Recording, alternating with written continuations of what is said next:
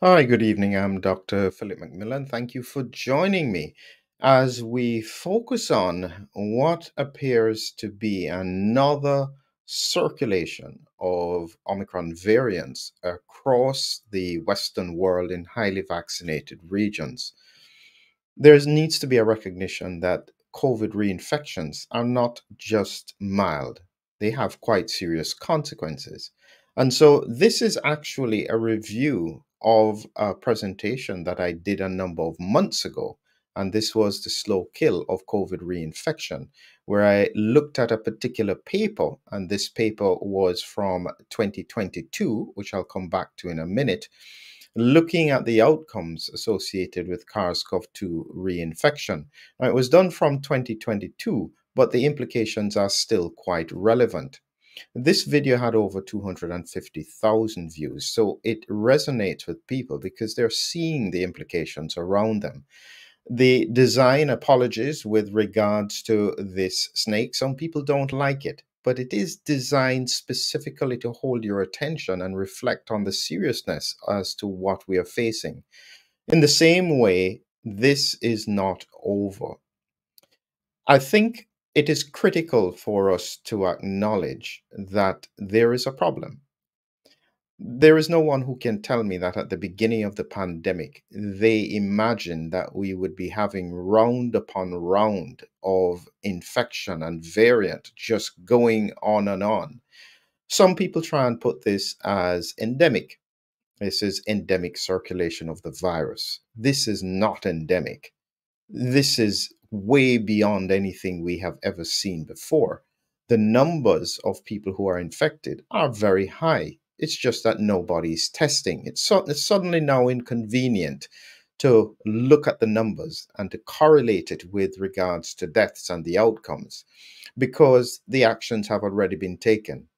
So, for those people who thought this was about health, if it's about health, you would be very concerned about reinfection. No, this is about politics. This is about finance. And in order to find solutions, we have to keep asking hard questions. So, before I start, I'd just like to remind everyone to join us on our health journey. There is going to a link in the description where you will see to join our VejonMed newsletter. This one is about the global rise in penile cancer. Previously, we've covered Alzheimer's. We're looking at immune responses, beautiful imagery in conjunction with Lumientia. So we hope that you join us. It's free, and you can just click on the link and go to our page to join us in that process. Additionally, coming up on the 18th of July is a presentation with regards to STORM. And STORM is what I describe as a spike triggered autoimmune response mechanism. This is an acronym that I've created, and this is what I'll be trying to explain and tease out the science around what it is that I think is happening. And this is largely going to be around why we're seeing mortality around reinfections. And so, if you want to join, the link is there. I think the free tickets have been used up at the moment, but please click on the link. And at that point, I'll try and break down some of the science and try and see if we can figure out ways that the population can be protected for those who are interested in health. So, coming back to this question of reinfection, as I said in the past few days, and Gert has been highlighting it as well, we have gone beyond JN1, which was the subsequent version of the BA2 8.6. We then had KP1, then we had KP2, now we have KP3. And then there is LB1, and there is a KP2.3. Listen, this is pretty serious. So people are getting reinfected, but everybody's saying, well, I only had a mild infection. Well, let's get to the science and see really what is going on. So here is the paper that I'm making reference to. This was done in Nature Medicine. It was published in November 2022. And they were following in the Veterans Association. So it's a large cohort of people, about 440,000 people they were looking at with regards to infections, one, two, or more. They looked at them with regards to vaccination status as well. So this was a huge study and one that was critically important with understanding some of the risks that exist. One of the I'll tell you what I think is important. Here's a question that you need to think about. Everybody got frightened with COVID 19. It was a significant respiratory infection. People were getting sick, ending up in hospital on oxygen and dying, would say, within a month sometimes. For some people, it was faster. They were on intensive care. There was a lot of pressure on hospitals. People were very scared. Let's just imagine for a moment that instead of a severe respiratory illness that presented acutely, within about 3 months, people got sick and died in exactly the same numbers. Would it catch our attention? So the question is it really about deaths, or is it the mechanism of deaths that frighten people? Is it the fact that it was promoted, the amounts of deaths? But that's the point with regards to COVID reinfection. Very likely, similar if not more deaths are occurring, but just in a different way. So let's just break down a little bit with regards to this paper here. So I've highlighted a few sections. Um, I highlighted that, firstly, the risks were evident regardless of vaccination status. The risks were most pronounced in the acute phase, but persisted in the post acute phase at 6 months. So, what that means is that they were noticing that risks existed for up to 6 months beyond the infection. And I'll show you in a little bit what that looks like when they broke it down in terms of the images. So this is what they look like when they compared it according to vaccination status. So this is about reinfection by vaccination status, so before reinfection. So what they have noticed here, so all cause mortality just means that it doesn't matter what the person died of, everything is included. When they compared it, no vaccination, one vaccination, two or more vaccinations, so you have to remember this was prior to 2022, it was in 2022, you can see here that actually the higher the vaccine numbers, there seem to, because this is your baseline, almost a trend beyond the baseline. Anything beyond this line indicates a higher risk. And if you roll down to the bottom here, you can see this is 2 times, 3 times, 4 times, 5 times higher risk. So as you go up to the top again, you can see that there is a slightly higher risk depending on the vaccination status. Now, when I think about storm, this is where the spike triggered autoimmune response. That makes sense to me because, in that sense, it's about immune system priming. And people, the more people have immune system priming, the more likely they're to have autoimmune responses, which can then present in unusual ways. I think in terms of understanding the impact it has on the health service, so you have to remember that there is another wave at the moment in a lot of the Western countries. So this is how it's going to impact the health service. So when they looked at it in terms of the acute and post-acute phases of reinfection versus no reinfection, again, when they're looking at the outcomes here, all-cause mortality, hospitalization, at the bottom here is your baseline. Anything above this indicates higher risk. And so you can see as we go down here, they were counting it in terms of days 30, 60, 90, 121, 50, 180 days. So they followed it up for quite a while. And when you look at it with regards to all cause mortality, you can see here that's whatever people died of. You can see that here within 30 days, it's an over 3 times, almost 4 times higher risk.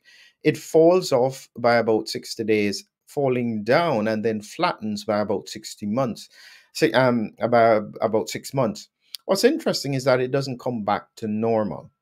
And that's very, very important. And then when they look at excess burden per 1,000 persons, so this is looking at all cause mortality, it's identifying that per 1,000 people in the acute phase, you could see about 9 or 10 people dying per 1,000. By the time you reach the post acute phase, it goes down. And the total is, I think, around close to 20 per 1,000 that would die within about 6 months. And the trend tends to fall off. It's a similar issue with regards to hospitalization here. You're talking about per 1,000, it's about 45 per 1,000 in the first month. And so if you are having reinfections occurring now, as what's happening, you can expect that hospitalizations will rise in highly vaccinated regions by about late July into August. And then the trend will kind of ease off a little bit going into the winter. But then, as the winter comes, if you have more reinfections, you then have another surge, and it's wave upon wave that would occur. This is what I mean with regards to the storm surge, is that it's not a tsunami. It's a wave. It washes up on your feet. It seems to pull out a little bit. Then it washes up again. It goes beyond you and it's coming up to your knee, pulls back a bit. Then another wave comes and it's at your waist. Before you know it, you are underwater. That's how this works in the context of a storm surge, because the infections seem to be accelerating. Just as Gert had said, that there would be a rapid acceleration of variants until there is a variant that just evades the immune system, and this would then have the mortality implications. The point, though, is that people keep on looking for severe COVID 19, lung disease, where people are on oxygen. They say ICUs are not full. It will not present in the same way. And that is actually the most important point. So I'm going to show you the way that it will tend to present. So just look at what happens when they look at the outcomes. This is again from the paper.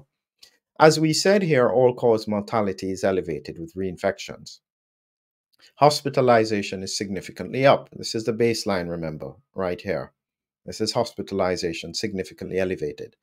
At least one problem, one sequelae, one longer term chronic issue is significantly higher. So we're talking about almost a 2 times greater risk. Cardiovascular, so heart problems, coagulation problems, kidney problems, and lung problems are the highest risk with reinfection. Neurological problems seem to be less. Now, you have to remember this was in 2022. I suspect that if we looked at the variants now, this neurological problem would be going all the way up, and some of the other ones would be sliding down. So, this is not up to date in terms of the current variants. So, the point is that every time there is a reinfection, and the mistake is people think that it is every person. No, out of 1,000, we're talking 1 to 2%. But when we look at the impact that it has on the health service in terms of the layering of these effects, it's absolutely huge. This is what causes hospitals to be completely overwhelmed when in the middle of summer you would expect that there is no particular problem. Again, this here was showing with regards to vaccination status and no vaccination. It is less than with 1 or 2, but I would caution people again to just presume that whatever someone's vaccination status, the challenge is to prevent reinfections. What I have come to the conclusion of is that when I was trying to think about who is most at risk, and the way I look at it is that, firstly, if the virus penetrates your mucosal barrier, so it's not just about an infection. So it's not, that's why not everybody who gets infected has a problem. It's about an infection that breaks into your bloodstream, what we call a viremia, where the virus is circulating in the bloodstream. That's where all the risk lies. So if most people have an infection, but it's only in their upper airway, they're fine. The question is, who is most at risk for the virus breaking into the bloodstream? And then, even if you had a serum viremia, the question is, who is most at risk for autoimmune responses afterwards?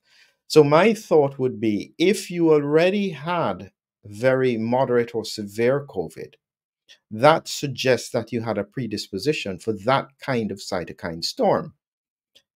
The risk, in my mind, analytically, would therefore be higher in people who have had that situation, because it indicates that their immune system could already overreact or had already overreacted. So that's older people, hypertension, diabetes, obesity. And so the challenge is about, how do we protect against this next phase or this persistent wave of reinfections? That's the challenge. In reality, there is no easy way out. And maybe Gert is right. The only way that you can prevent the longer term impacts, whatever your vaccination status, is to just not be around people who are infected. That's not easy to do in environments that are highly vaccinated, where we have high circulation of virus. You may find, well, Africa, of course, may be very, very safe, because they're just not circulating virus. There's too many people have natural immunity. It's hard for the virus to break through that level of mucosal protection.